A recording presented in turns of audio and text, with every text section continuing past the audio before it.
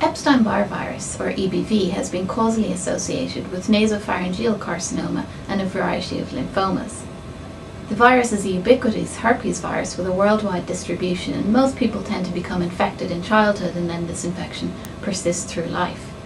As well as nasopharyngeal cancers and lymphomas, it's also been found to be present in a number of gastric adenocarcinoma cases.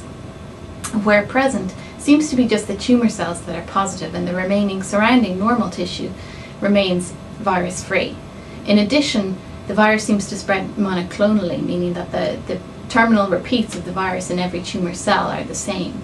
These two things together suggested to us that the viral infection might precede tumour development and might be somehow causally related.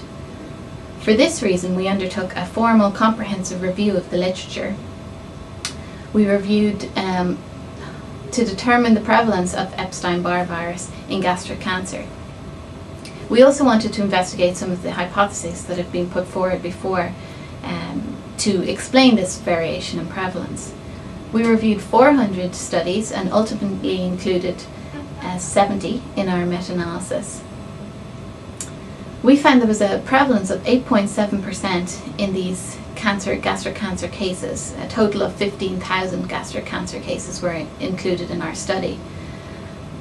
Surprisingly, we found that this prevalence didn't differ by geographic region, which was something that had been thought to be true previously. On the other hand, we did find substantial sex differences in that 11% of male cases were positive compared to just 5% of female cases.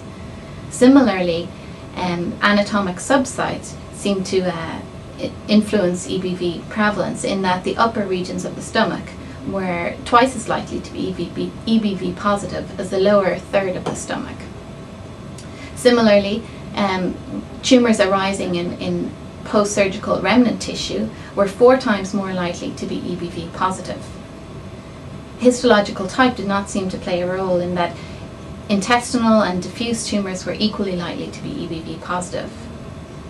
There is a rare form of gastric cancer known as lymphoepithelial-like gastric carcinoma, and this seems to be almost pathognomonic for EBV infection in that over 90% of these cases are EBV positive. So we determined that there was a proportion of gastric carcinomas which are EBV positive, and that these seem to have distinct epidemiological features. Sex, anatomic subsite, and post-surgical changes all seem to play a part.